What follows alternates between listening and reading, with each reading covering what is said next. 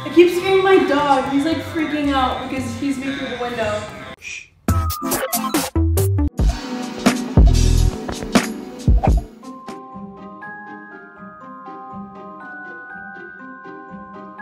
This one is by far one of the easiest ones, especially if you've already been to prom and you have a prom dress. So all you need is a prom dress, as you can see, and a crown or a tiara or whatever, and you're a prom queen. This is really fun because I felt like a princess, and it's fun to dance in this dress. For this one, you're definitely gonna need some red lipstick because this is Cheryl Blossom from Riverdale. I love Riverdale, so if you guys do too, totally recommend this one. If you have long red hair and you like Riverdale, you should totally be Cheryl Blossom. It would look so good. I obviously don't, so I just put my hair to one side of my head because she usually does that, and then she always wears thigh-high boots, and she's always wearing skirts and lace, and I feel like the leather jacket just kind of went with it.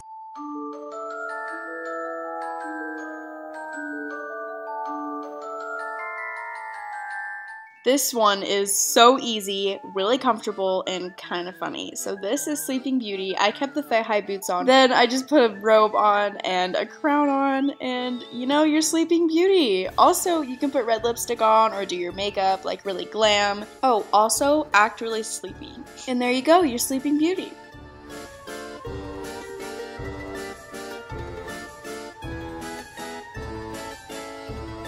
This one is awesome if you're already a cheerleader, or if your sister was a cheerleader, or I don't know, your friend or anything. It's really simple. You just put the costume on and act very peppy, and I love this one. This one's from my mom from the 80s, and so it's really cool. I'm pretty sure throughout my life I've been a cheerleader like twice for Halloween, so I guess you could say I like this costume.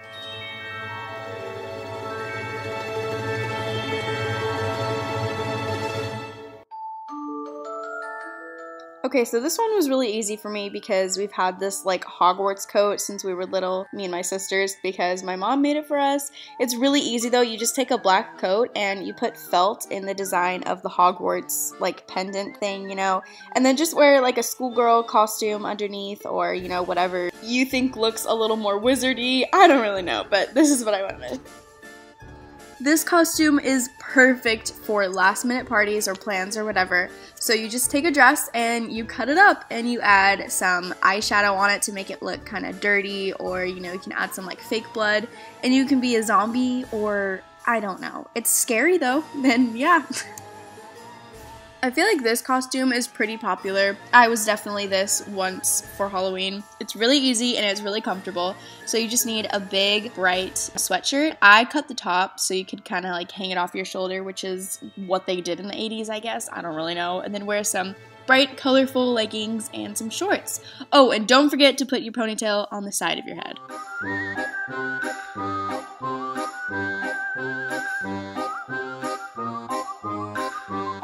This one is pretty easy if you already have this stuff laying around your house, obviously. So this wig just really gave me grandma vibes, and so did this little shawl thing. It's crocheted, which is perfect. And then there's this boring old looking dress and a cane. You're a grandma, look at that. This one is so cute and so easy. All you need is a red and white polka dot dress and some ears. I got these, of course, from Disneyland. Obviously, the Minnie Mouse ears would work a little bit better, but girl, if you're running late and this is all you have, it totally works.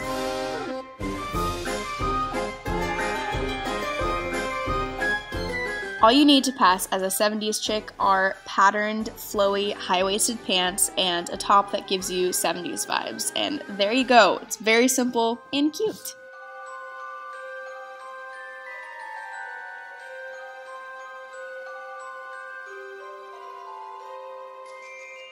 This one is pretty much just an example of making what you have work. So I had this NASA jacket, and then the black jumpsuit I'm wearing underneath is actually from when I danced competitively, and this is one of our costumes, and both of them together just gave me like pilot slash astronaut vibes. I don't really know, but you know, it's last minute, so if you have this kind of stuff, it works.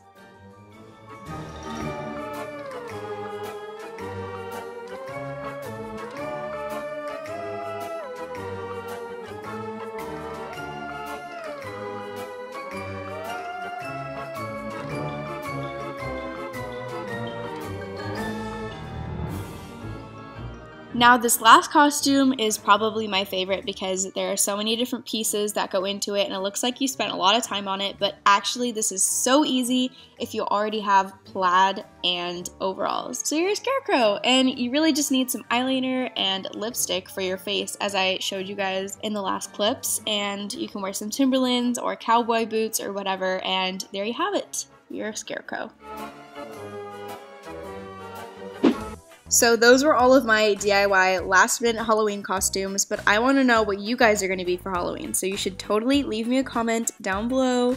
Also, if you're new to my channel, you should definitely subscribe because I post every single week. I don't usually post on Mondays, so I hope you enjoyed this surprise video, but anyway, I think that's all I have to say, so I'll see you guys on Friday. Bye.